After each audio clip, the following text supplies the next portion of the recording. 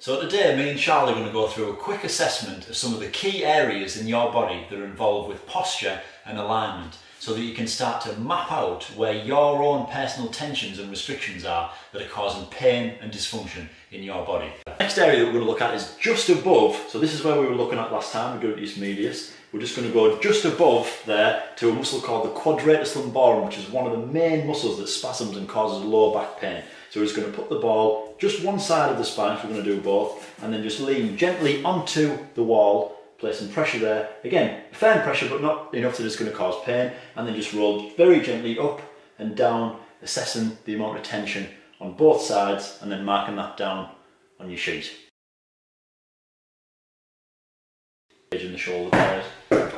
Oh, that wouldn't have happened if she had in a sock.